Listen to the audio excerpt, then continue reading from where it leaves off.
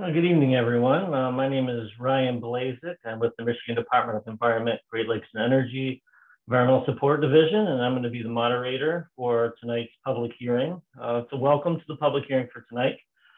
It's for the Rainbow Lake Water Drawdown, Pine Township in Montcalm County. All right. Just for your information, this is the applicant information for the hearing. Todd Sattler is the Montcalm County Drain Commissioner. This is the file number and address. But before we get too far into tonight, I just want to go through kind of our agenda and what we have in store for the evening. We have an introduction. We're going to be introducing our staff from EGLE who are involved with this application. And then this is kind of going to be divided into two parts. We're going to have the first part as an informational session. So it'll be about a 10-minute presentation to kind of talk about the project, the application, people involved, and what the scope is. Then we're going to have a question and answer session. So you'll have a chance to ask questions about the project, of our staff. And you will be doing that either through the question and answer section that you'll see in the Zoom toolbar, or you'll be able to raise your hand for that question and answer session. And that'll go probably until about 6:30-ish, then we should have enough time to go through everybody's comments at that point. And then we're going to go actually into the public hearing portion, which is the way you're going to submit kind of your official comment for the record for tonight. And that's kind of the official part of the hearing. And everybody have a chance to, for the record, kind of put a statement for tonight's hearing. And then we'll also talk a little bit on where to find other information and who to contact with further questions. And for those of you who haven't done a Zoom webinar before, haven't done one of these public hearings, just going to go on some of the background and logistics. All the lines are muted during the webinar, so you can hear us, we can't hear you. You'll be able to submit those questions using the question box, as I had just mentioned, the Zoom toolbar, but then we'll also have the opportunity to raise your hand and we can call on you for those questions and answers.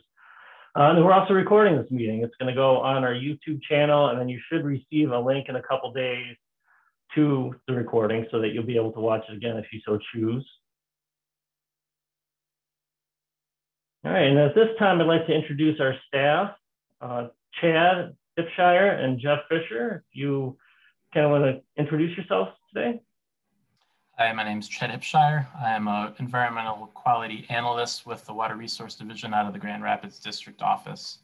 I am the one that is reviewing this application and am the hearings officer for this public hearing.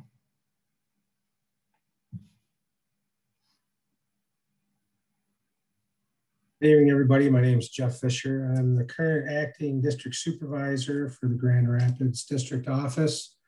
I'm here to answer any additional questions that you might have this evening, and I will be helping Chad review the final project for this permit. All right, thank you very much, Chad and Jeff, for your introductions. I should also mention we have Jim Ostrowski with EGLE as well. He's on the line. He's kind of going to be helping out in the background, so you might hear Jim's voice now and again. All right, so this is kind of the point in the presentation where we're going to have the applicant give that roughly 10-minute presentation on the project. And so Mr. Paul Fortin with Spicer Group is going to be presenting. And he should be in our list of participants today. And so what we'll need to do is identify you, Paul, and then unmute you. And it looks like you are currently unmuted. Are you there, Paul? You betcha. Can you hear me, Ryan? Yep, I can hear you really well. Yeah, thanks for calling in. I have your presentation here as part of this presentation. And so what we'll do is if you just want to let me know when you want to move on to the next slide, I will switch slides for you. And then if you could keep it to around 10 minutes, it would be good, because it'll kind of keep us on time for the question and answer, and then for the kind of the main hearing portion of tonight.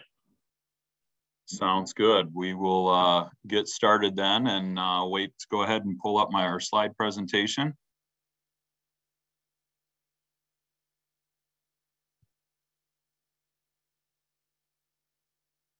and I will do my best to keep it under 10 minutes. My hope is to provide enough information to maybe shorten the question and answer time too, as I know there's been a lot of conversation and discussion locally about this project. So again, my name is Paul Fortin. I work for Spicer Group. We're an engineering firm. I manage our Byron Center office just south of Grand Rapids. And if you want to go on to the next slide, Ryan. Tonight, we'll briefly talk about the location, which I'm fairly confident everybody knows where we're going to be looking today. I want to get into some of the flooding issues that we've seen, talk about our proposed plan. There's been a lot of discussions about flow rates, specifically how much water is going to be moving potentially, and then also talk about some of the biological concerns related to the project. Next slide, please. So we are northeast of Grand Rapids, straight north of Greenville. Going to the next slide, the Rainbow and Middle Lake and Sawdust Lake, those three lakes are interconnected through culverts. One is below Briggs Road that connects Rainbow Lake to Middle. And then the Sawdust Lake is also connected to Middle Lake. And the flow through these lakes, water normally flows from Sawdust north into Middle, and then Middle Lake flows north into Rainbow Lake through a culvert under Briggs Road. And moving on to the next slide, a little bit of background about how we got here. The Drain Commissioner received an application for a new drain within that watershed that feeds Rainbow, Middle, and Sawdust Lakes. There's approximately 400 parcels. The land use associated with that is a mixture of residential, agricultural, and forested areas. And the main reason for the submittal of the application was severe flooding that was occurring on Rainbow Lake, as well as Middle Lake. And we have some photos here that we'll go through if you want to go on to the next slide, Ryan. This is a picture from February 10th of 2020 of West Briggs Road. Again, Briggs Road is the road that connects Middle and Rainbow Lakes. And you can see the ice over the road causing obviously safety concerns and issues not only for local residents, but also, buses, deliveries, mail services, and probably most importantly, emergency services and folks being able to access the homes. The next slide that we have in the presentation is a picture from a home on Middle Lake. This is inside the home. You can see that this is a single-story home, I guess, for reference. There is no basement in this home. And on the bottom of the photo, you might be able to tell that there's standing water within this home, enough water that the garbage can was able to float and then tip over. And so it gives you a reference as to how much water was in this particular home. And again, severe issues, not only for this particular residence, but several around the lake. Moving on to the next slide, you can see a picture of the exterior of the home. And so the water surface, you can see it up the siding into the front door. During one of the public meetings, the neighbor to this particular residence stated that he could hear the house literally cracking as the water froze that winter in and around the home. And so just one example of several issues that we have around the lake. The next slide has a picture of a home on Rainbow Lake. And you'll notice the date has changed. We're now into midsummer and the levels are still high.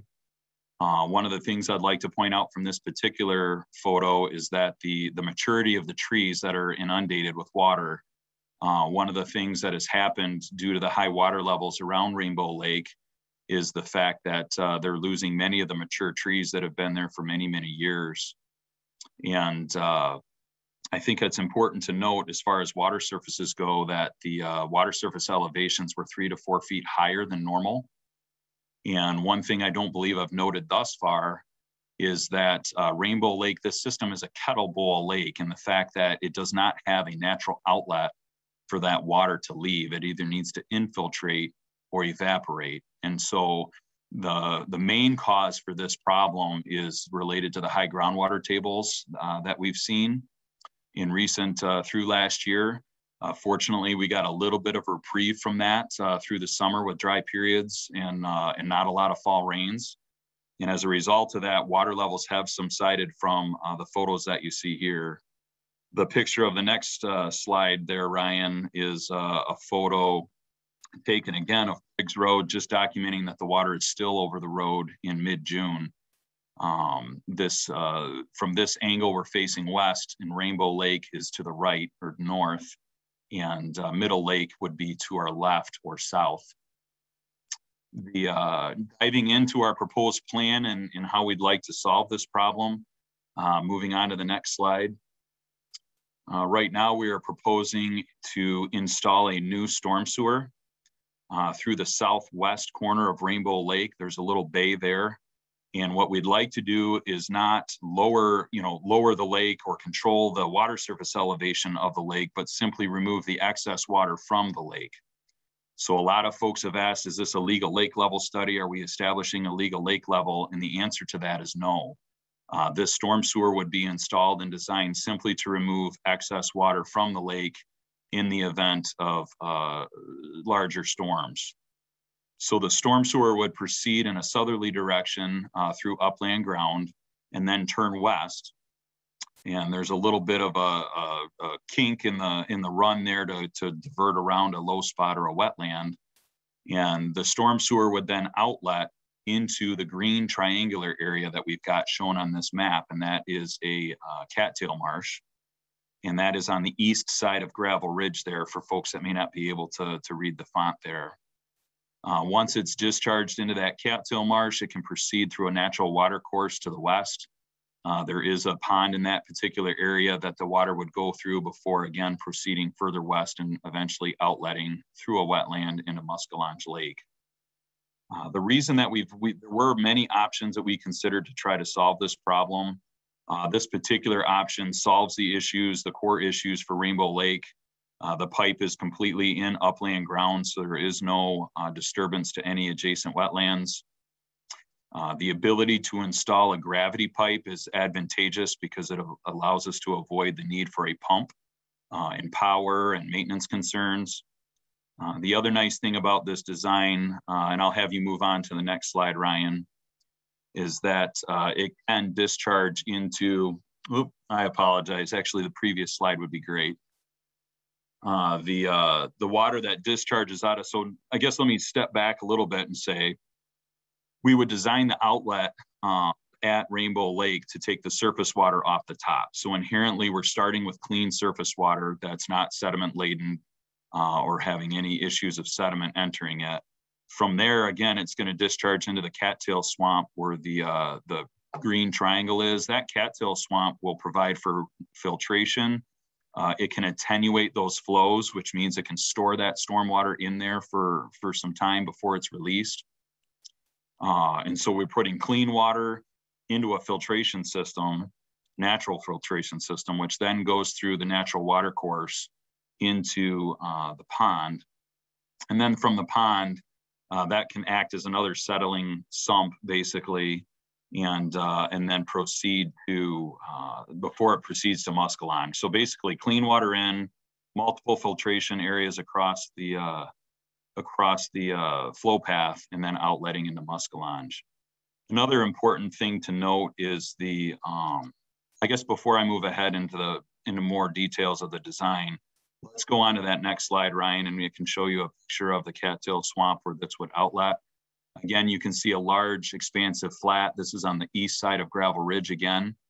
And this area would then store that stormwater and release it below through Gravel Ridge Road through an existing culvert.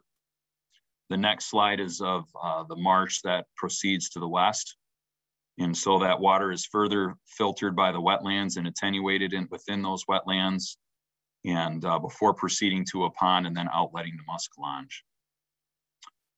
So one of the important things I'd like to talk about tonight is flow rate. I know that there's a lot of folks that are interested in how much water this is going to be. And so if you want to go on to the next slide, Ryan, I'd like to spend just a little bit of time talking about flow rates.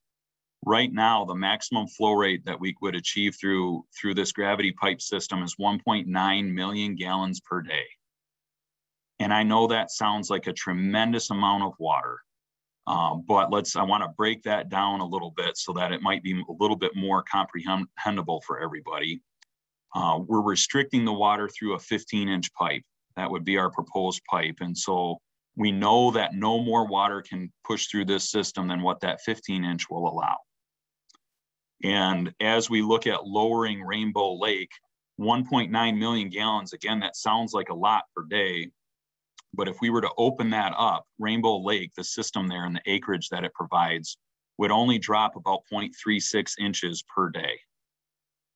And so at that flow rate, it's going to take at least 2 months to fully lower Rainbow Lake, starting at a base elevation of 908.4, which is more realistic to how it sits today.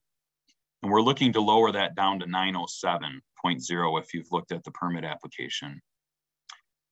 Once it's lowered to that elevation, there will be no flow, basically. As that water drops, once it gets below the invert and it's drawn down, the only additional flow will come after a rain event, and only if the water surface is up to the base of that 15-inch pipe.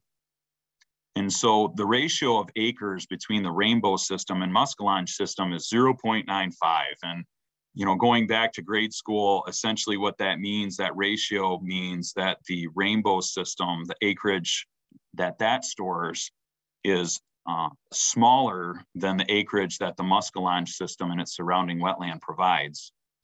And so when we take the 0.36 inches per day out of Rainbow Lake, what that would equate to is 0.34 inches in Muskellunge Lake.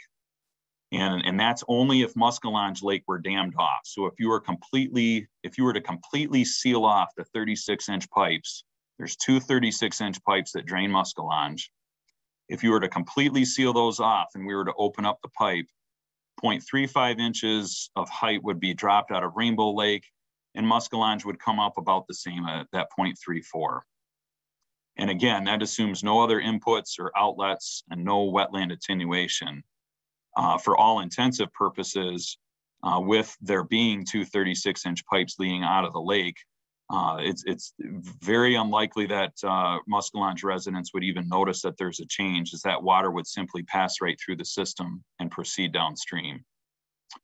Moving on to the next slide, the 15-inch outlet pipe, again, that we're proposing, you know, we've mentioned this 1.9 million gallons per day. That's only when the pipe is full. And what will happen is that water, as it starts to drop in the pipe, once the pipe reaches half full, it's only 0.97 gallons per day. So we're basically pulling out half of that water out of the system. So instead of 0.36 inches, we're more like, you know, 0.18. We're rapidly approaching less than 1/4 of an inch of water. And that will continue to lower once Rainbow Lake, and the flow rate will continue to decrease, because as you lower through a pipe, less flow is able to be passed downstream. And so moving on to the next slide, the Muskellunge outlet capacity, I know that's been a serious concern for a lot of residents that I've talked to. Again, as I alluded to, there are two 36-inch pipes that discharge Muskellunge Lake. Those then proceed through a channel that crosses through a corrugated metal pipe arch underneath Stanton Road.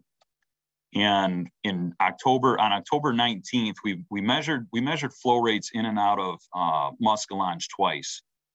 The first time we measured it was on October 19th, and we measured the inlet that we're proposing to use to send water to Muskellunge. And on October 19th, it was 0.55 million gallons per day.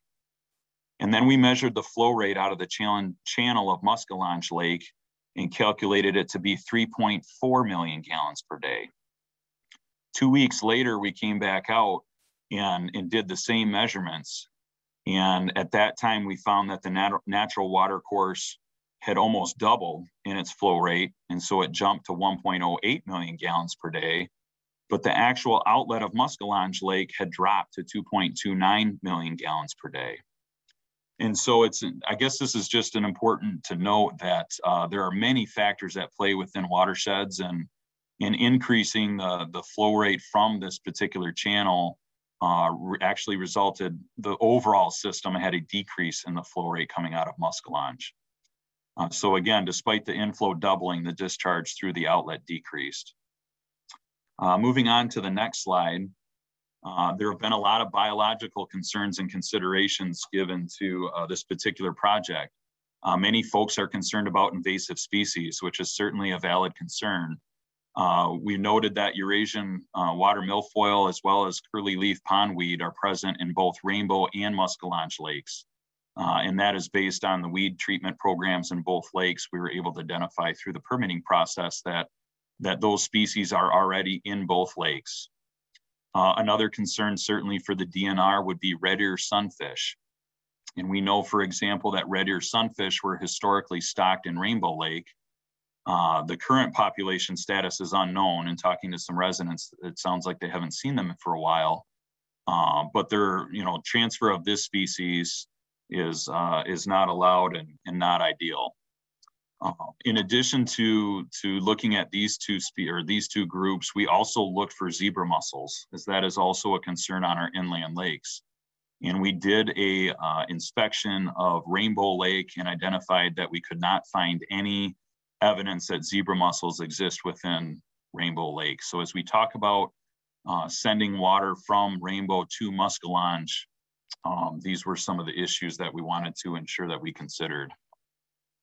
Moving on to the next slide, water quality is always of concern. There are no issues of water quality within Rainbow Lake.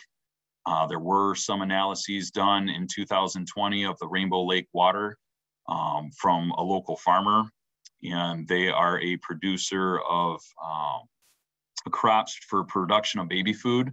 And so obviously safety is first and foremost for their customers. And in 2020, there was, as both coliform, E. coli, nitrate, and nitrite were all tested in Rainbow Lake, and the levels were low. Now, regarding wetland impacts, based upon the condition of the existing wetlands and the proposed hydraulic conditions with this particular project, no negative impacts are expected. But with that being said, we do have monitoring wells that are installed that we will be able to keep an eye on into the future. So I apologize, Ryan. I know I took a little bit more than 10 minutes most likely here, but I wanted to provide at least as much information as I could related to the questions that we've received and heard about thus far. So with that, I'll turn it back to you. All right, thank you very much. Yeah, thanks for giving that presentation, Paul. So from here, we're going to do the question and answer portion of the hearing tonight. And just to review again, kind of how to ask a question in the Zoom platform, there should be a question and answer box at the bottom of your screen where you can just type your answer in, and then I'll read those, off to our staff. Or you can click the hand icon at the bottom of your screen, and so that'll raise your hand. And then once your hand is raised, you can wait for me to call on you. I'll probably be going back and forth between the question and answer box and calling on people whose hands are raised. But I'll need to first unmute you when I call on you, and then you have to unmute yourself, and then you can answer your question. And then also, if there's anybody who is on the phone today, and I'm going to do a quick, let's see. Yeah, it looks like there are people on the phone today. So if you're on the phone and you want to raise your hand to ask a question, you can hit #2. So if you hit #2, you should have the capability of raising your hand in Zoom. So without further ado, let's go ahead and get started here. I have a couple questions right now that are in the question and answer box. And the first one is, can you show what is new construction? I'll refer that to Paul probably.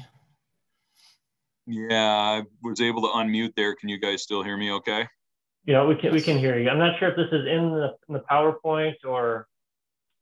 I think if you go back to slide, there is a map, and I believe it would be slide, let's say slide 11 or 12. I would go to slide 11. Is probably the easiest. I can't see which. Okay, so is this one? Actually drop down a few through the photos. Keep going. Down. And slow down once you get past water over Briggs Road in June. Keep going. I've got the photos. 1, 2 more right there. Okay. Excellent. So as far as new construction, right now, just the dark blue line west of Gravel Ridge would be the only area, I'm sorry, east of Gravel Ridge. Let me get my directions correct here. The dark blue line east of Gravel Ridge, where we've got that label proposed storm sewer, that would be the only portion of construction that we would propose at this time. We are not proposing to do anything to the existing wetlands or natural channels downstream of that point. Okay. Yeah, thank you for the question. Next question is, what has changed in the last few years that has created the flooding? I can at least begin to address that, and I don't know if EGLE staff would like to chime in as well, but the primary concern is the high groundwater table. This started several years ago, and without the ability of this water to infiltrate, it's basically forced to evaporate. And with the groundwater table coming up and the ability for that water to not infiltrate at the same rate as it has historically, that's what leads to these all-time highs. In addition to that, the storms that we've been seeing have greater intensity. And so we are seeing additional runoff through some of the more intense, shorter storms that we're seeing across the state. But obviously with Lake Michigan approaching all-time highs, and I work for counties all over the state, this is not unique to this particular lake. This is happening in lakes all over the state. And so certainly not an isolated incident, especially as you look at areas of Berry County and Kalamazoo County, basically all over, but there are definitely some high profile projects similar to this one as well. And Chad, I don't know if you want to dive in on that answer as well, but that would be my primary component. Yeah, I mean, Michigan has seen quite a large, rainfall increase, just precipitation in general, which also causes the ground to be highly saturated. And so when we do receive rain events or precipitation, it doesn't give a chance for that precipitation to be filtered through the ground. So most of that becomes runoff and then enters into these kettle systems. And that's another portion and reason why a lot of these systems have been gaining so much water. And also, like you had stated, with that also increases the groundwater table, which also limits the amount where that water can go and filter through. All right, thank you both for answering that. So I think we'll do a couple more through the chat, and then we'll go to raised hands. Has the applicant satisfied the Environmental Protection Act 1994 PA 451 as amended procedures for stabilizing inland lake levels under Part 307 inland lake levels of the Natural Protection Act? The project is establishing an unnatural elevation of Rainbow and the 2 adjoining lakes and must precede this project per federal regulations. So, the application is still going through review. So these are all things that we continue to look at. We are not, the project is not proposing to create a legal lake level. It's looking to more of releasing additional floodwaters that were put into the system. Looking at LiDAR and aerial historical photos, we feel that the 907 is the ordinary high water mark for that system. And so, we take that into account along with the review process. Like I said, we'll look through and make sure that all the components are, fit through all of the, Environmental Protection Act portions and make sure all the boxes are checked. Thanks, Chad, for the answer. So the next one, can you assure Muskellunge Lake that there will be absolutely no sediment picked up in the wetlands before the inlet to Muskellunge Lake? It seems like with more water, the velocity would increase and lead to sediment being picked up. When velocity decreases when entering the lake, any sediment will fall out, causing navigation issues for properties close to the inlet for fishing and general boating. I don't know if Paul wants to address this portion with in regards to the wetland and filtration and all that. Yeah, I can speak to that a little bit. I can say the date that we did that second measurement for flow rates, as you may recall, that date had twice the flow rate as our initial inspection in October. And I can at the very least say during the time of that inspection, there was no bed flow or evidence of movement of the channel bottom during that inspection. And again, with the significant amount of wetlands present, we do not anticipate that being an issue. Okay, thank you very much. So at this time, I'd like to go to some of the participants who have their hand raised. All right, so first up, I've got Michael DeWitt. You should be able to unmute yourself and ask your question. I am concerned about property flooding on Muskellunge Lake. My property is adjacent to the two drains that drain Muskellunge Lake. And without the help of neighbors, clear the drain several times in the spring and summer, the lake rises dramatically. If there was a 2-inch rainfall in the area, both Muskellunge and Rainbow Lake would flood, and the flooding would continue on Muskellunge Lake much longer than it would on Rainbow Lake. Who would assume liability for damage of flooding if there was damage?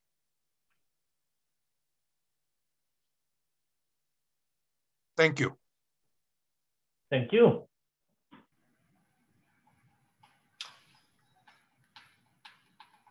For that, I'm not sure if that area has flood insurance that may partake in some of that.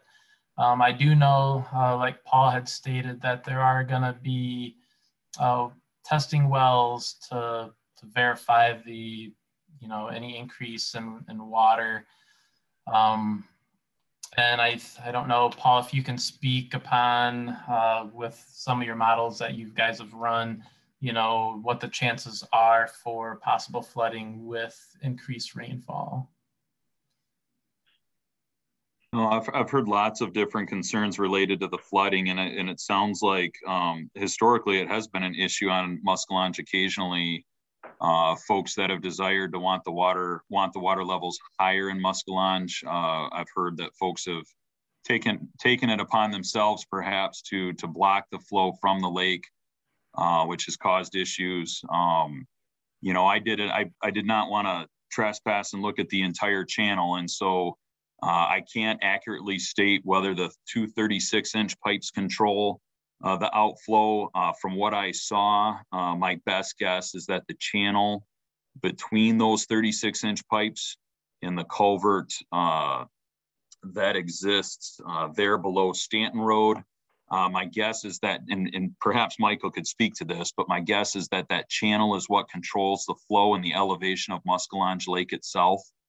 The corrugated metal pipe arch there at Stanton Road, for example, from what I could see from the road, has a good solid 1 foot plus of fall at the downstream end of that particular pipe.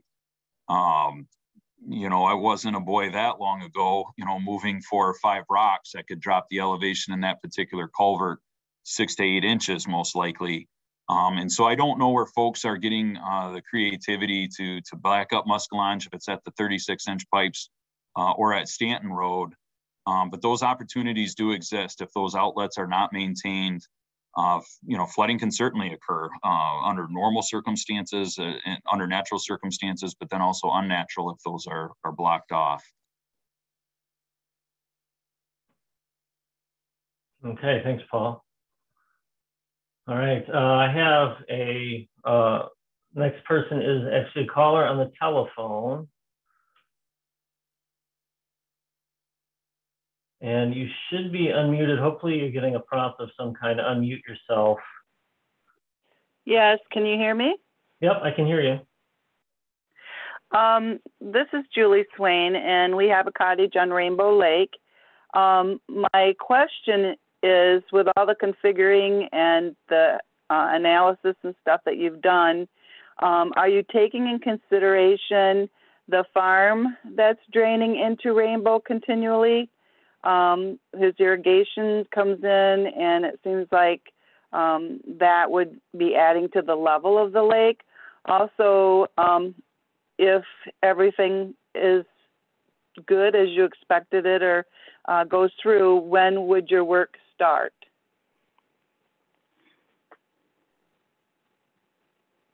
So again, if I may chime in, several questions there.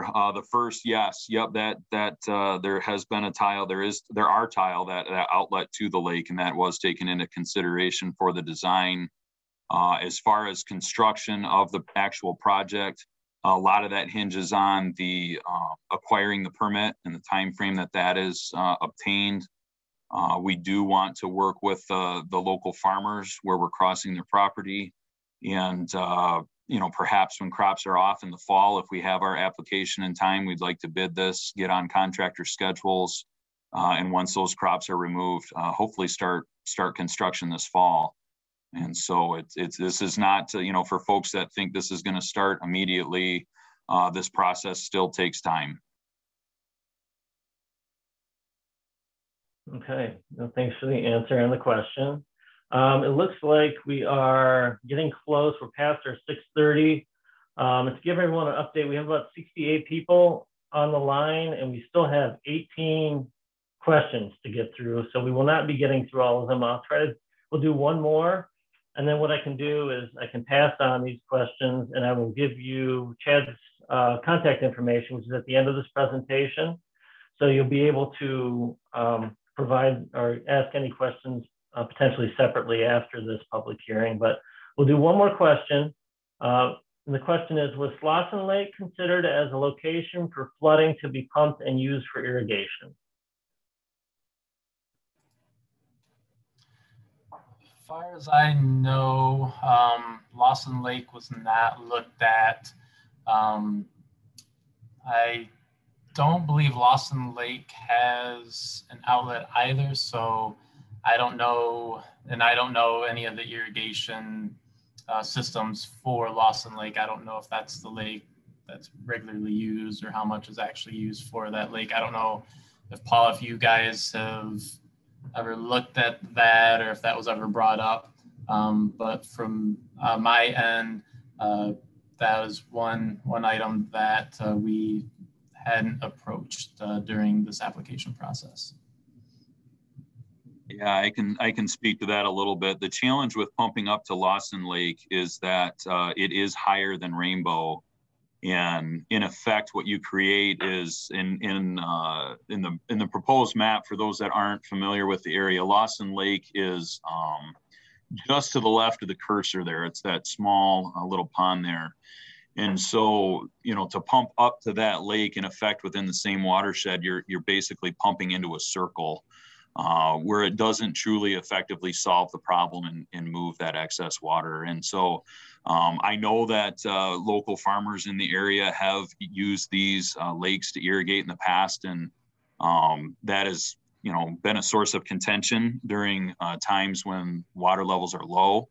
And then also maybe a hope for salvation during times when waters are high. But I guess in short, maybe very briefly, we looked at that, but it's not what we would consider a permanent solution. So we did not consider that moving forward.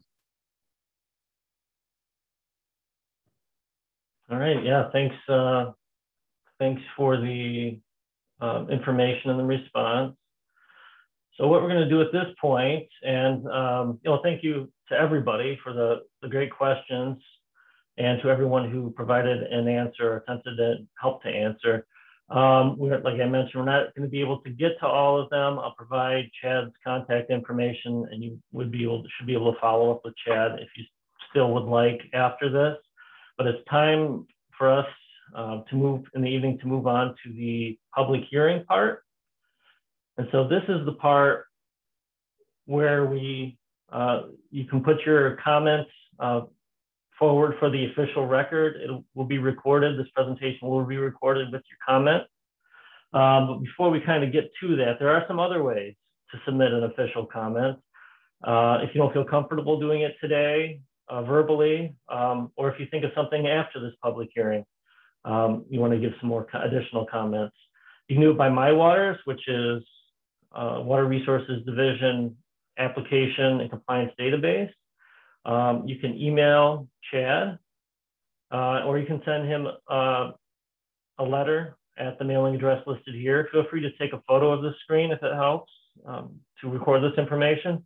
And you should also be aware the comment period, though, after this public hearing is for 10 days, which is March 26th. So that's how long you have to make some additional comments. So at this point, I would like to invite Chad to give the hearing statement to kind of move this portion of the hearing forward. And again, this will be the portion where you can give your official comment for the record. And then after Chad gives his statement, I will kind of elaborate with how we're going to go about doing that. So go ahead and Chad, start your hearing statement. Thank you. First, there's an official statement I need to read to start the official hearing, after which we can begin taking comments. This will take me about 10 minutes. Good evening, ladies and gentlemen. My name is Chet Ipshire. I am the district representative in the Water Resource Division of the Michigan Department of Environment, Great Lakes, and Energy, also known as EGLE. I will be serving as the hearing officer for this public hearing on EGLE submission number HP2 TB0 MZY0B1. With me tonight are other EGLE staff that will be assisting with this hearing, one of which is Jeff Fisher, the acting district supervisor. To describe how this is going to work tonight, I will begin with some background information about why we are here tonight. I will then describe the purpose of the hearing and how your comments will be used. Following that, I will outline the procedures under which we will take your comments and then describe what will happen after tonight's hearing. It will then be time for you to provide comments, and we will spend the majority of time tonight listening to those comments. At the end of the hearing, I will provide a short summary and closing.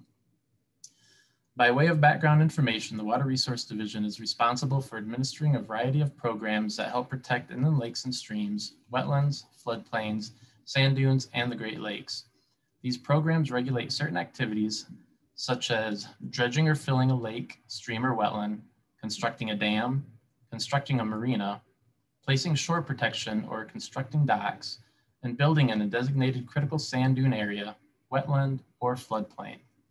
The law governing those responsibilities is the Natural Resources and Environmental Protection Act, 1994, PA 451 as amended, also known as Act 451. We are here tonight because Todd Sattler of the Montcalm County Drain Commission has proposed the following: to initially draw down 2.6 feet of Rainbow Lake surface water to an elevation of 907 through an underground 15-inch diameter county drain pipe that will discharge an initial maximum 2 million gallons of water per day through wetland and stream that enters Muskellunge Lake for approximately 90 days until surface water reaches 907. After the initial drawdown, the connection will remain and continue to discharge any floodwaters above 907. With Rainbow Lake and the upstream lakes and wetlands occupying about 220 acres and Muskellunge Lake system occupying about 232 acres, excluding other inputs or outputs, it is estimated that if the Rainbow Lake system were to be drawn down 1 inch in a day for approximately 90 days, the Muskellunge Lake system would rise 0.95 inches. However, Muskellunge Lake has an outlet and is therefore estimated to have minimal increase to the Muskellunge Lake level.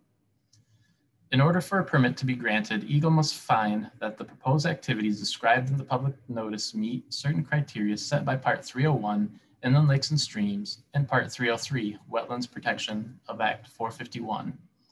In general, we must consider the effect of the proposed project on the stream and wetlands.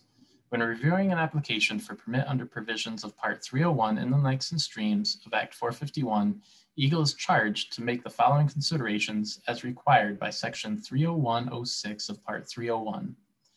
First, the department shall issue a permit if it finds that the structure or project will not adversely affect the public trust or riparian rights. The department shall not grant a permit if the proposed project or structure will unlawfully impair or destroy any of the waters or other natural resources of the state. When reviewing an application for permit under the provisions of Part 303, Wetlands Protection of Act 451, EGLE is charged to make the following indications as required by Section 303.11 of Part 303.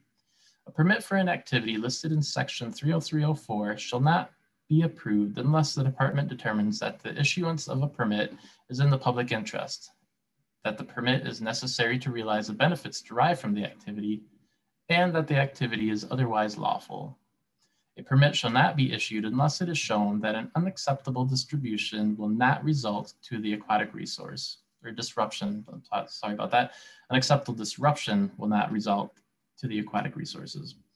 A permit shall not be issued unless the applicant also shows either of the following. The proposed activity is primarily dependent upon being located in the wetland. A feasible and prudent alternative does not exist. The purpose of tonight's hearing is to give anyone interested in the Montcalm County Drain Commission's proposed project an opportunity to provide information that EGLE can use in making the decision whether or not to issue a permit. Please recognize that EGLE can only use the information you provide if it relates to the criteria that EGLE must use in making a decision. Some of you may simply want to express your support or opposition to the project. We will be happy to make a note of your position, but please understand that EGLE is by law not allowed to base our decision on whether or not there is widespread support or opposition to the project. In just a moment, I will outline the procedures we will use for taking your comments. But before I do, I need to mention that the notice of this hearing was published on MLive on March 6, 2021. To ensure that the hearing is conducted in a fair manner, we will follow these steps. First, we will call the names of those who have indicated that they would like to make a statement. We will call on you in the order in which you register for the hearing. Please remember that EGLE can only use the information you provide if it relates to the criteria that EGLE must use in making a decision. If you have questions and there is time at the end, depending on which is more appropriate, we will either allow the applicant to respond or EGLE staff will respond. Second, we will call on those who have indicated during the session that they would like to speak. If you have written comments or materials that you would like to present, please email them to me, upload them into My Waters, or send them to me via US mail to the Grand Rapids District Office. When all the comments have been completed, we will ask if anyone else would like to make a statement. When your name is called, your microphone will be unmuted. As you begin your comments, please state your name and any group or association you may represent. Each person will be given 4 minutes to make their comments. We will indicate to you when you have a minute left. Please begin wrapping up your comments and end within the allotted time. If need be, we will indicate when your time has ended. I ask that we all be courteous and respectful to one another tonight. Please recognize that EGLE staff is here tonight to provide a fair opportunity for you to express your comments on the proposed project and to listen to those comments. The hearing is being recorded and your comments will be part of the information EGLE will consider in making its decision on whether or not to issue a permit on the proposed project. The public comment period for this public hearing is open for 10 days after the date of this hearing, ending on March 26, 2021. Additional information and comments submitting in writing during the 10-day public comment period will also be considered in EGLE's decision. Following the close of the public comment period, EGLE will make a decision to either issue a permit for the project as proposed or with modifications, or send a letter of denial. You may find out what the decision is by checking the EGLE My Waters website. Thank you for your attention. We'll begin calling the names of those who have indicated that they would like to make a statement.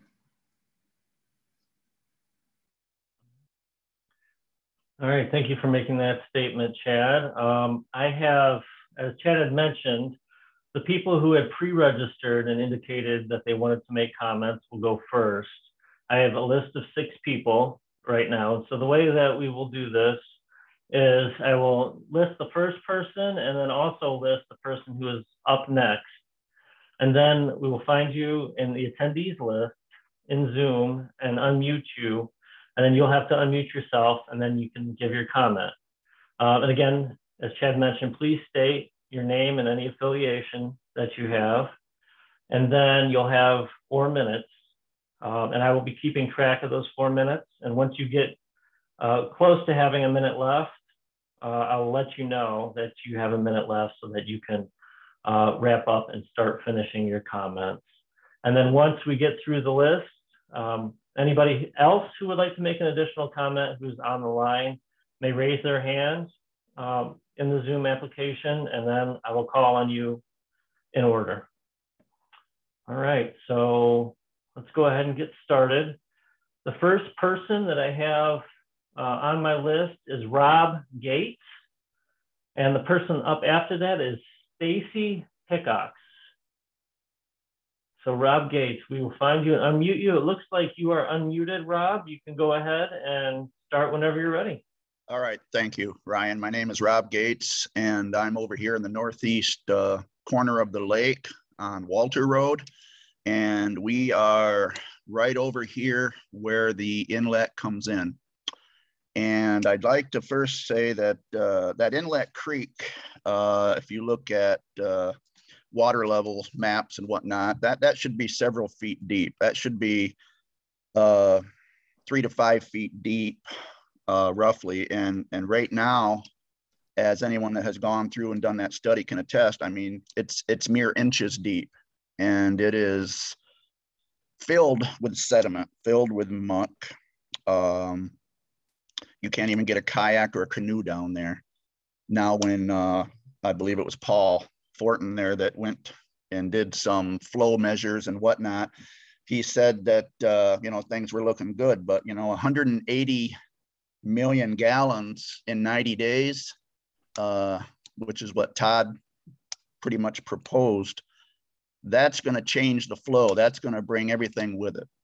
And, you know, 2 million gallons a day, that wasn't flowing through when Paul checked it out. Anyone that's lived over here, I've been here just shy of 5 years. Anyone that's been here for a decade or more can tell you that last year, this corner of the lake was the worst with muck and sediment that it's ever been, probably in the history of this lake. Myself, I pulled several people out of it. Watercraft were getting stuck, pontoons were getting stuck, boats were getting stuck. People didn't know that the muck was that deep because for years and years and years, they used to go over there and they fish and they would jet ski and they would do things like that.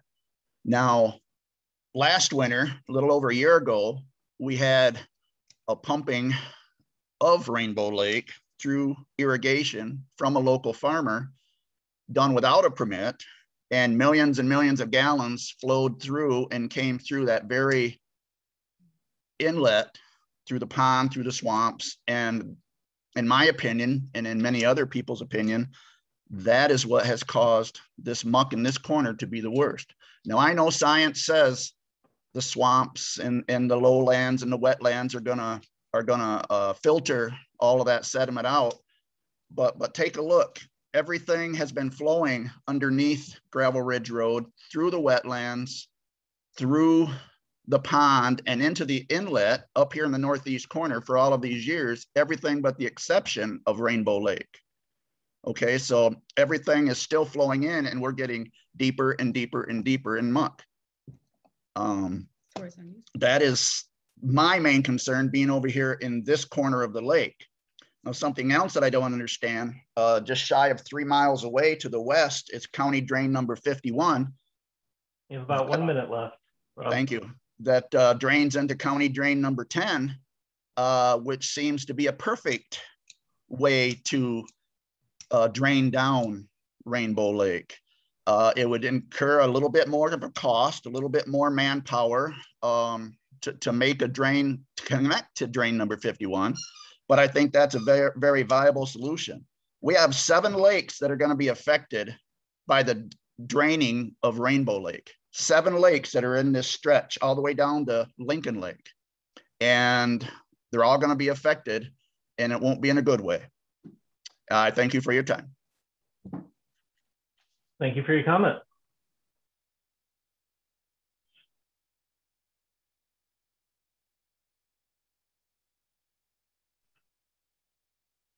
All right. The next person is Stacy Hickox.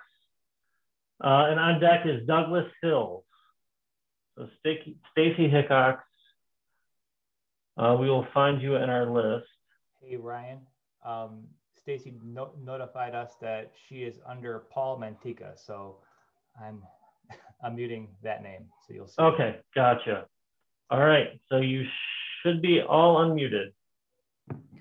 Thank you. This is Stacy Hickox. So we have a home on Rainbow Lake. We've been on the lake for 18 years, and I just wanted to stress the significance of lowering the level, at least to the proposed level. We haven't been able to use our property for more than 2 years, and that's a significant loss. We've lost all of our trees that have been on the property, and luckily we haven't had any damage inside our home that we know of, but it's a significant problem. And it's in 18 years, we've never seen the lake levels anywhere near this level. And so, you know, whatever the appropriate solution is, just something needs to be approved to get this so that at least after 3 years, we'll be able to use our property. That's all I have. Thank you for your comment.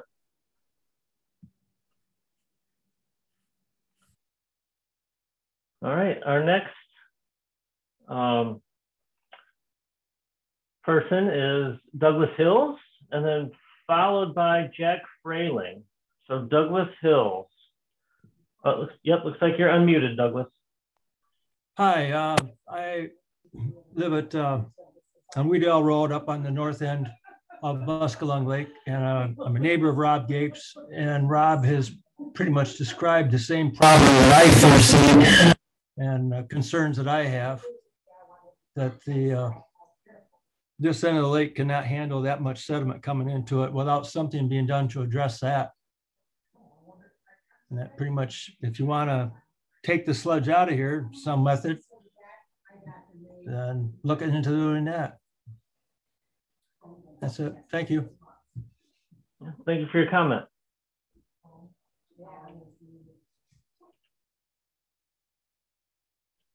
All right, next is Jack Frayling, followed by James Brandt. So Jack Frayling, it looks like you're unmuted on our end. Thank you. Yeah, we can hear you. I'm the president of the Muskellunge Lake Association. So I get a lot of calls when the lake level is too high or too low. We have varying distances of homes away from the shoreline. Our place on the north or south end of the lake is about 140 feet away from the lake shore, but our next door neighbor is about 15 feet. And he has chronic problems with a wet yard, septic system, you name it. And there are various elevations all around the lake too. So some places are affected more than others. And I think that any change in elevation that can't be controlled, if our drainage plugs up, there is no quick solution to get branches and debris out of those culverts. And I just think that we need to make sure that we are not getting any debris or sediment. The north end sediment is a big issue. Rob said he's been there 5 or 6 years, I think. I've been coming there 61 years, not to age myself. And he is right. It's never been as bad as what it is. And there was only one event. I promised Chad I wouldn't talk about it. Last year that seemed to change that. So I just like careful consideration. I feel for Rainbow Lake. I just want to make sure that all avenues have been looked at. I've been told that there's state lands to the east of Rainbow Lake. I don't know if that was looked at an alternative as far as flow. But I just want to make sure that all avenues have been looked at and not just Muskellunge Lake. Thank you. Thank you for your comment.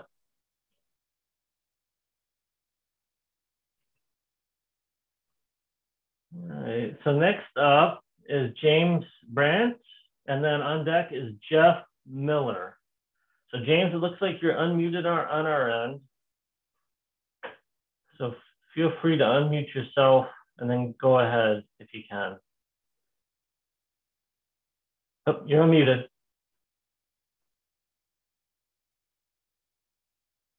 Are you there, James?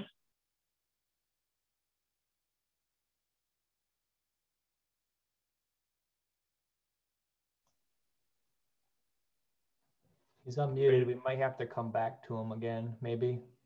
Okay. Okay, it looks like he unmuted himself. Okay, now he's remuted. All right, so let's move on to Jeff Miller. And then we'll come back to James. So it looks like you're unmuted on our end, Jeff. And there isn't anybody else on my list after James and Jeff. So at that point, we will go to the rest of the participants. Go ahead, Jeff. Okay, my comment is that, you know, we get that you're putting it into the filtration of the swamp and everything. But according to what has been said here tonight, there is a stream that goes through the swamp. So when you put more water in, the water in the swamp isn't necessarily going to be coming out. It will kind of stay there. The new water will just flow right through that stream directly into here. On the north side here, not only is it just the muck coming in, but it's also all the runoff from the farms. Next to me on the north side here, we have a drain from farms behind us. So every time it rains, everything flows down there. And we're getting like a peninsula out into the lake because of it. Well, that's the same that's going to happen on the other end. Eventually, that part of the lake is going to be non-existent, except a little stream, big stream, that goes right out into the main part of the lake. So with the muck there, that's a huge concern. With the, you know, the chemicals that we put into our lake, if all of a sudden we're dumping all this extra water in, what's to say a lot of that, not all of it, but some of it's going to still, you know, just go straight out to the back, you know, be washed out of here with the first rain. And then, you know, we kind of defeated our purpose of paying the money to get the weed control and everything in there. It's definitely a concern that it has got to be taken a look at out there. Yes, on Muskellunge Lake, there's a lot of flooding. When I first moved up here, I know some of the houses on the south side, you know, we could show you pictures of those being underwater, just like Rainbow. You know, we get it. Nobody likes that. But, you know, I think there's got to be a lot more thought put into this of who's going to regulate our lake and control that stuff.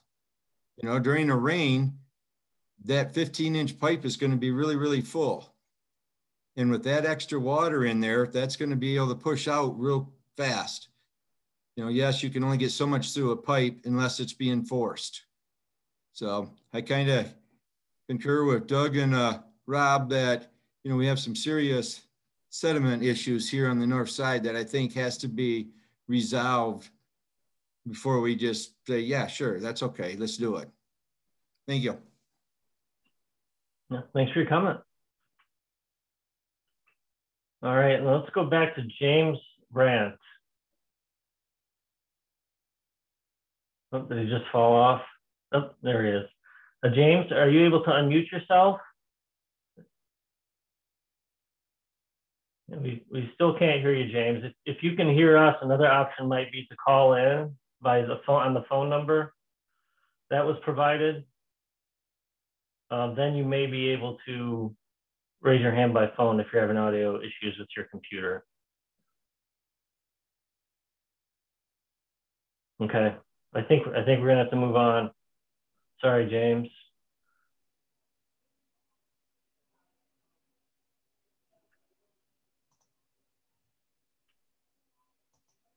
All right, so at this point, we'll move on to the rest of the participants, of anyone who wants to make a statement. If you're on the phone, again, you can hit #2 and that will raise your hand in the Zoom app, and then we will be able to call on you from that.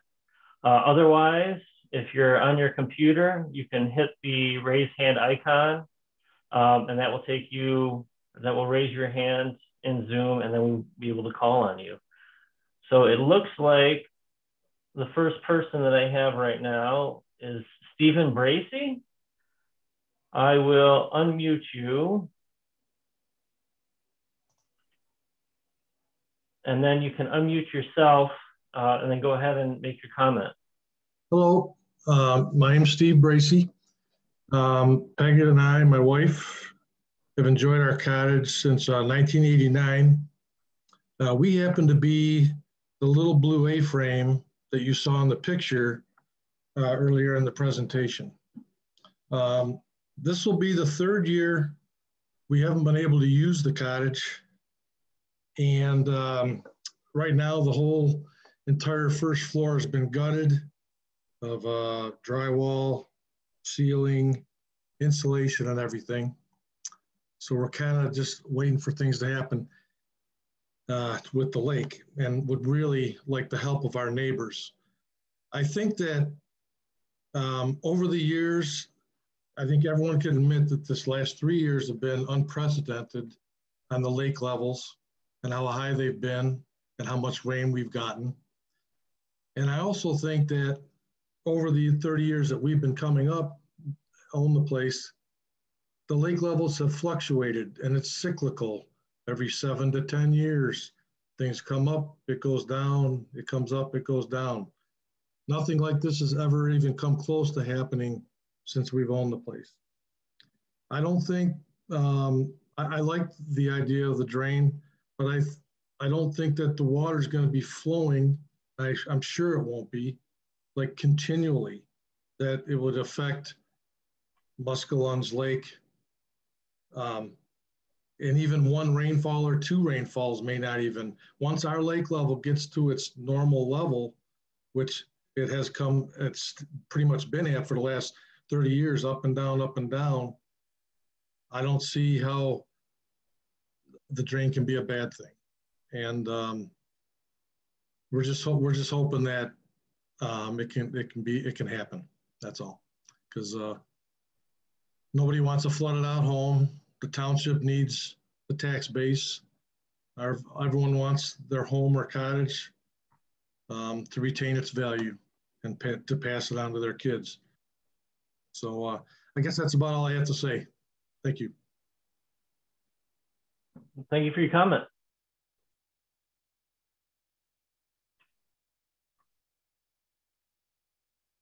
All right, at this point, I don't have any more hands raised. We'll give it another minute here. If anybody would like to make an official comment for the record tonight. And then if not, I will we'll close the hearing out, and then we'll also go through the other ways that you can make an official comment for the record. And I have Stephen Bracey's hand raised again, but I believe he just went for his comment. Is there anybody else who would like to make a comment? Are you seeing anyone, Jim? Oh, here we go. I have a couple more people right now. All right, John Winans. You should be unmuted.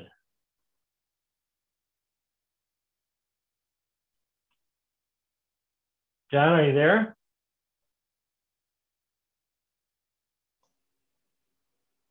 Can anybody hear John? No, I can't hear John. John, if you need to check your... Can you hear me now? There you go. Oh, yeah. There you are. Okay, thank you. Thank you for the invitation. I'd just like to follow up.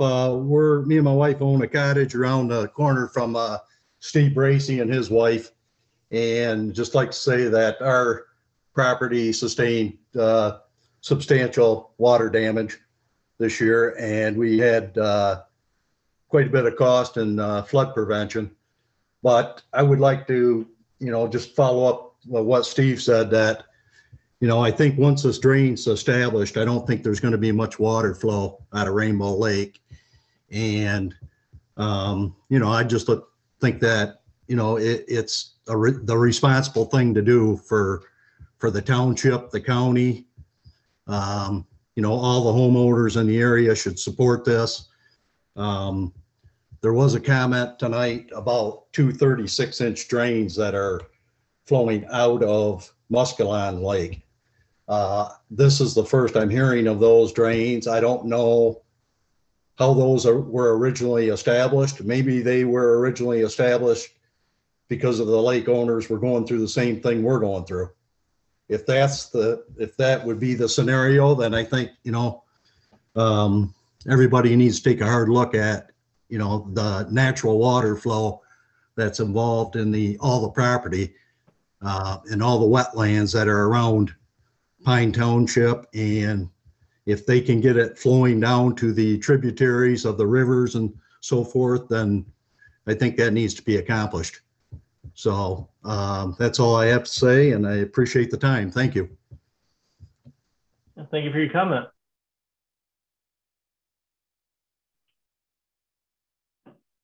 All right, the next person we have up is a phone-in caller with a last 40960.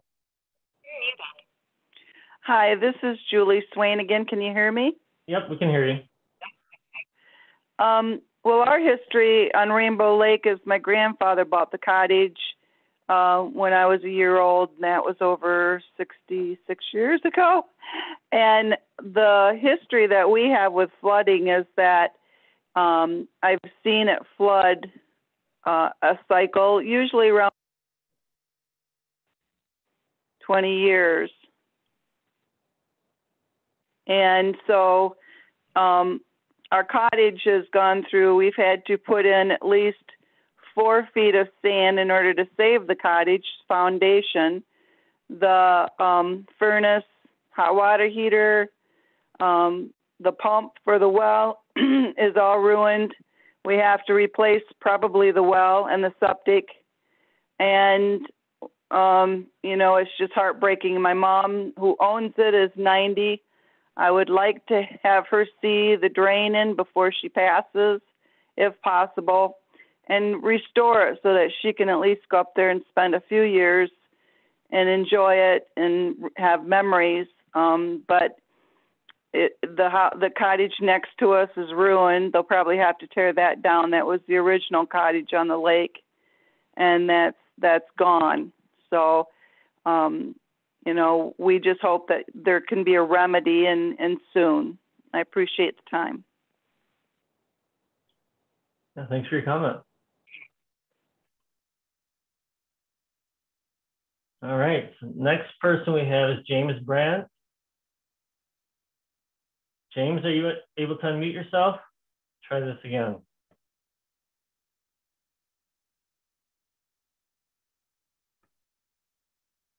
Still can't hear you, James. You might need to, again, call in, or if you want to stay on the presentation, I will be providing other ways that you can make a statement by email or mail or through My Water. So there are other ways if you're having audio issues. Is there anybody else that would like to make a statement for the record on this application?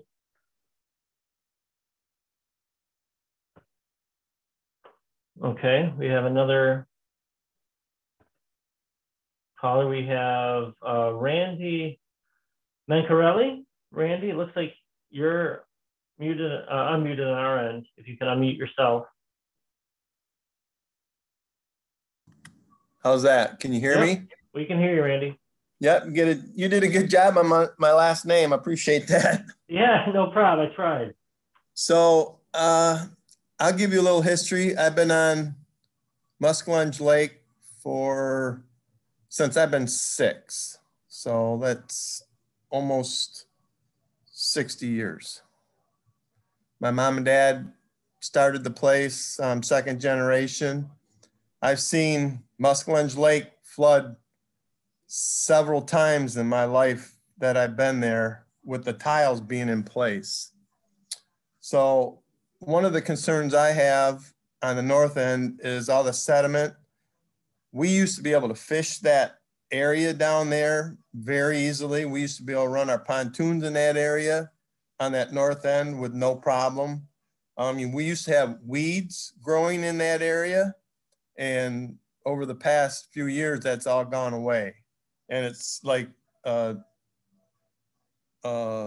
guys on the north end have stated that you can't even get a boat through there anymore. So on the south end, on the 2 tiles that are exiting, we clear them every spring and fall. I mean, whenever we have to clear them out. But there's a point where we can only clear so much out, because those tiles, if you guys actually have looked in them and actually surveyed the tiles themselves, you'll see that they're plugged up with debris, and their flow is limited to the outward side. The only concern I would have is that if you're going to flood, put this water into our lake, that you would take some initiative to help actually maintain those tiles, or at least clean them out for this go around, so that we don't have, because there's other people's. I'm on high ground, so when it floods, it's got to flood bad. But there's people that got low land around Muskellunge Lake, and we get a couple inches of water, plus that's rainwater. We get field runoff, and you put that all together, that's when everything gets crazy in Muskellunge, because it just can't support the water. I've seen the water above the tiles many a times. So that would be my only comment, that maybe the township or the county could come in and clear those tiles for us before they start this program. And I think that would alleviate a lot of the issues with, our concerns about flooding. That's all I have. Thank you. Thank you for your comment.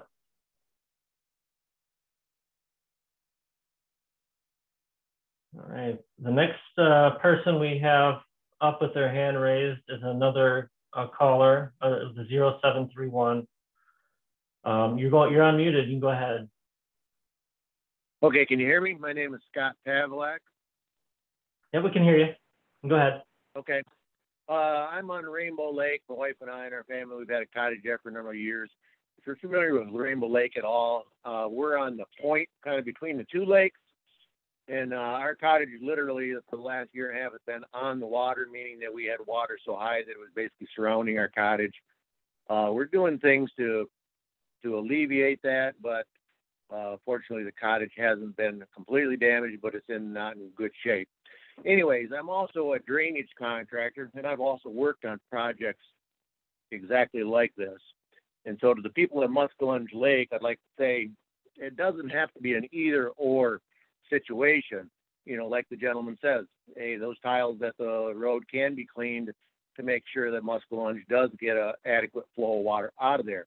That can be part of the program. I've also worked on lakes where we've installed sediment traps, before water enters a lake, so that you make sure the sediment doesn't enter the lake, which sounds like maybe they already have an issue with that too. And I also agree with the gentleman that have said that this isn't going to be a full flowing pipe, all the time. It's going to be intermittent flow at most. And once the lake gets down to some degree, when the lake's lower and you do get a 2-inch rain, it almost has a tendency to hold the water back a little bit, almost kind of like a sponge. When a sponge is full of water, it doesn't hold any more water. But if you can get that sponge down a little bit and wring it out a little bit, well, guess what? It will hold more water. And so a lot of those things I think can be alleviated. And so I think it can be beneficial for all parties involved. It doesn't have to be, our lake or your lake. It can be, be together, and we can work in that respect. I don't want to step on Paul Fortin's feet here as to say what should happen or shouldn't happen, but I think those things can be worked out. My next concern is that, yes, the water is cycling and it does go up and down. Well, what's going to happen next time it cycles? Is it going to go up higher and higher? And also, like our cottage has been, very limited use for the last 2.5 years. And the last year and a half, our septic system has probably been under 2 foot of water.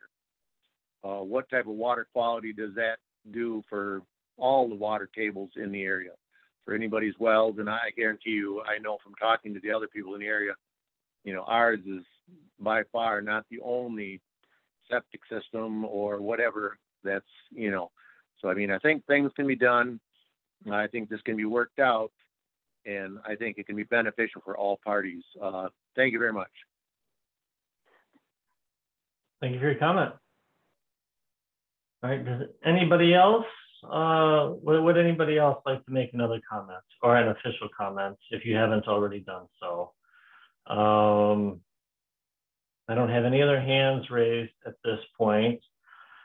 This would be a good time. You should see on your screen other ways to make an official comment. If you did not want to make one tonight, again, by My Waters, by email, and then by mail. And again, the public comment period goes until March 26th. Anybody else that would like to make a comment?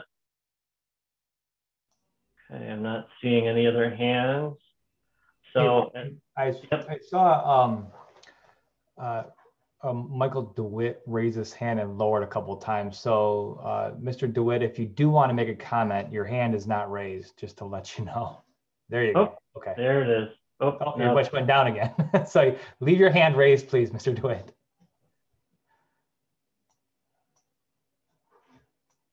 I don't see him on here. Hold on, let's see if there he is. All right, it looks like you're unmuted, Michael, if you'd like to say something. Can you hear me now? Yep, can hear you. Thank you very much. Couple of comments. My property on Muskellunge Lake is adjacent to the 2 tiles. I have seen them get plugged periodically through the year. It is worse in the springtime than other times, but from time to time, they do get plugged, and we have a lot of good neighbors who come and clean those out. If you have 2 million gallons a day, in addition to what Muskellunge Lake gets through, both through spring fed and through drains from the farms around, there will be flooding. To what extent, I have no idea. My first comment is Rainbow Lake has an issue. The property is flooding. The only way they want to solve it is to push the problem downstream. And I don't think that's a good answer, especially since I've heard several of the Rainbow Lake residents comment on the fact that their septic systems have been flooded. How much of an issue is that going to be to both Muskellunge Lake and the 6 additional lakes downstream? Flooding septic system water downstream. I'm also concerned about the muck issue.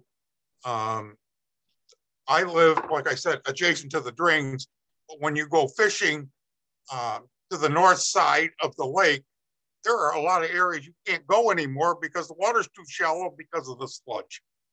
And I think if you drain those tiles down to Gravel Ridge Road, and then 2 billion gallons a day go from there into our lake, we are going to pick up lots of not only sludge, but weeds, branches, all sorts of debris will wash and plug up the drains. And if the drains get plugged, I've seen that water go up dramatically in just a day or two after a rain.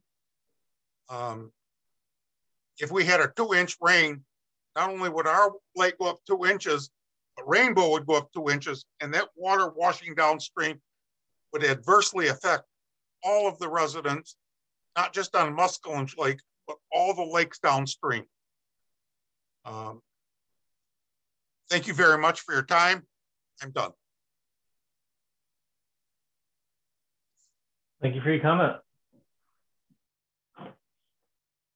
All right, is there anybody else who's either on the phone? And again, if you're on the phone, make sure you hit #2. #2 will allow you to raise your hand virtually, and then we can call on you. So that's #2 if you're on the phone, and you just need to hit the hand raise icon if you are on your laptop or computer. All right, I am not seeing any more hands. So Chad, if you want to go ahead, I'd like to invite you to give a closing statement for the hearings portion. Okay. Just want to say thank you for your comments and cooperation. We appreciate your interest in the proposed project and that you took time to be here tonight. As indicated at the beginning of the hearing, you may submit additional written comments until March 26, 2021. Following the close of the public comment period, we'll consider all comments received to make a decision on the proposed project. Just to remind those that may still want to submit a comment, comments can be submitted via MyWaters, email, or US mail. The hearing is now closed. Thank you again.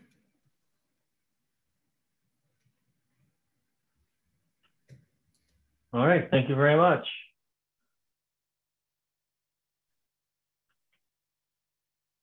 All right, so the next slide here, just wanted to, again, provide Chad's contact information here for some of those additional questions that we weren't able to get to. You can contact Chad with his contact information here. And I wanted to mention that this is going to be recorded, or this is recorded, it's being recorded. It will go on our YouTube channel, and then you'll also be sent a link to the recording that you can view at a later time. And at this point, I'll leave this slide up, and then Jeff, did you want to make any final closing comments? Yeah, thank you, Ryan. I just wanted to express our appreciation to everybody that took the time to tune in and participate in this hearing this evening and give us your comments and let us know what your concerns are with the project. We take all those things seriously, and we will review them with care to make sure that we are giving everything its due consideration. We appreciate you taking advantage of the opportunity and your willingness to learn about this project and give us your input. And we hope that all of you enjoy the rest of your evening. All right, thank you very much, Jeff. Yeah, thank you to all of our panelists, all the attendees tonight. Okay, looks like if you'd like, Interrupted, we could take a couple more questions before we finally sign out. Even though we just kind of gave our closing statement. Jeff and Chad, are you up for one or two more questions? Yeah, that, or if people want to, they can shoot me an email, and we can discuss things further tomorrow too, depending on people's timeline. Okay, gotcha. All right, let's do that then. It looks like people are dropping off a little bit. So thank you all. Yeah, you can reach Chad by the information that I mentioned before. Thanks for everyone who made their comments for the record and who asked questions. Everyone have a good evening. Thank you very much.